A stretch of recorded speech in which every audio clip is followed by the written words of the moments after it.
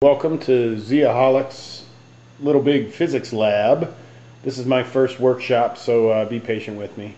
And I might rush past some stuff, but that's only because I got 5 minutes, and in all my rehearsals I'm going to about 5 minutes 30 seconds, so let's see. Alright, this all started when I wanted to reproduce some findings I saw on the internet forums, the workshop, and I wanted to reproduce some mass experiments, so I made up a scale, I put some glass together, I put a bolt in it, and then found that I couldn't detect the difference between one wooden block and two wooden blocks. If you notice here, that's a little bit backwards. I set up these pads so that I could have the scales work, and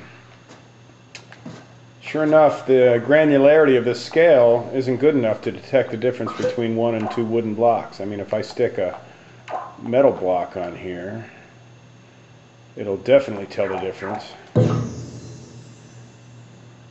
But anyway, I didn't like the way that it couldn't detect that, so I made this other scale with much less mass. It's got pistons and rods and floaty stuff. That was to adjust the rod length. I ended up not needing to use that. But here I found I could detect the difference between a half and a full piece of polystyrene.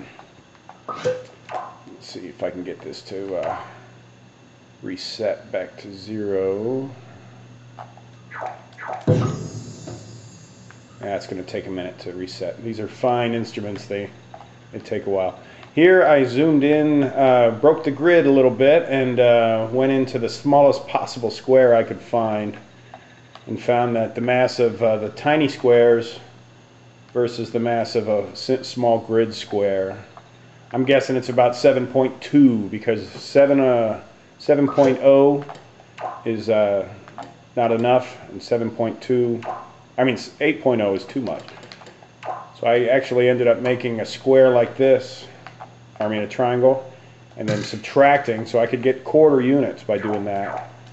And I figured out that it's about a 7.25 is a little bit too much. Anyway, then I went over to some pendulum experiments. This was to show that the mass is independent.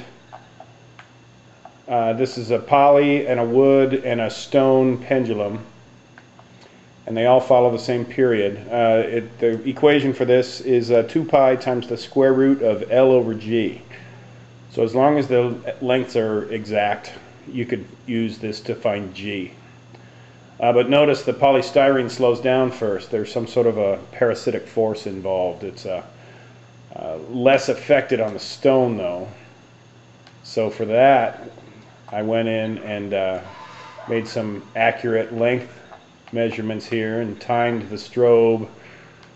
Then I extended the length and shrunk the length and came up with a gravity coefficient of about 0.92 meters per second squared. Then I went into some piston work. I wanted to see how much a piston could take.